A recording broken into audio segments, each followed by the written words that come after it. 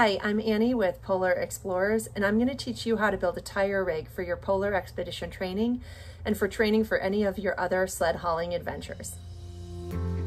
So here's what you're going to need to make your tire rig. Starting with a tire, you can pick up a tire pretty much at any garage, or you can ask your friends and neighbors.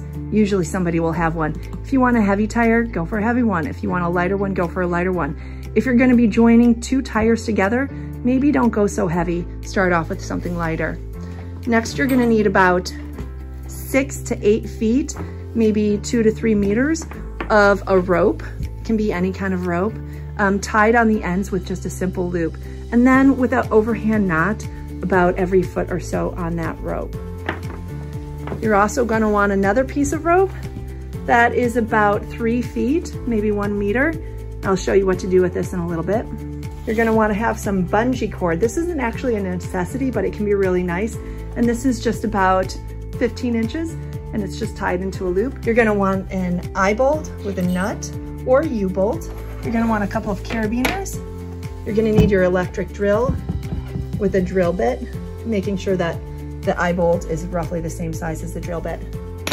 Then you're going to want your day pack, which you're going to use as your harness to pull the sled. And this is just an average rucksack, nothing fancy about it, except that it does have a waist belt, and that's pretty important. It's also helpful if it has a sternum strap as well. We'll start by putting in the eye bolt.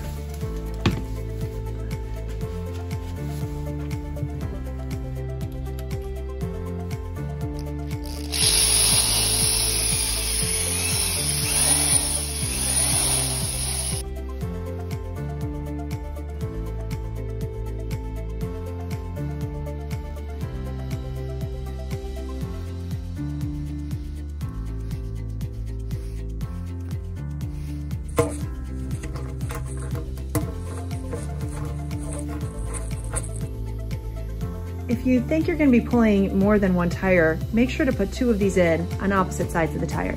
So one there and one right there. This is an example of the U-ring. So with my eye bolt in, I can go ahead and clip my rope or my trace into the eye bolt with the carabiner, and I'm ready to go.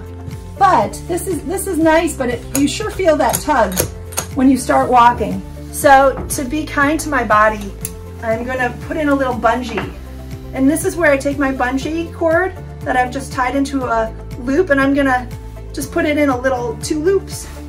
Actually, I'm just gonna put it through here like this, put my carabiner through that, and now my trace through the carabiner. So now when I go to pull, it's a little bit more gentle on my body.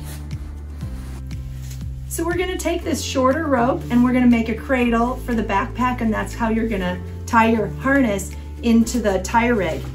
Here we have the backpack with the hip belt, and at the base of the hip belt, we're just gonna tie the end around the base of the hip belt in a bowline knot or any kind of a loop. Bowline works well in this case. Same thing on the other end.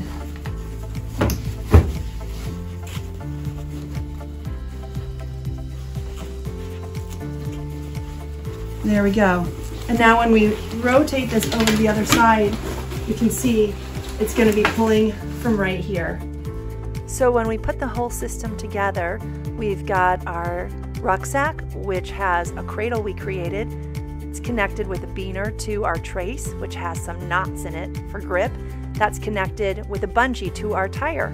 There's our tire, which is connected to another tire with a carabiner, and you can have as many tires as you want. And there we go. For more information about tire pulling and for other tips for your polar training, click on the links below. Thanks for watching.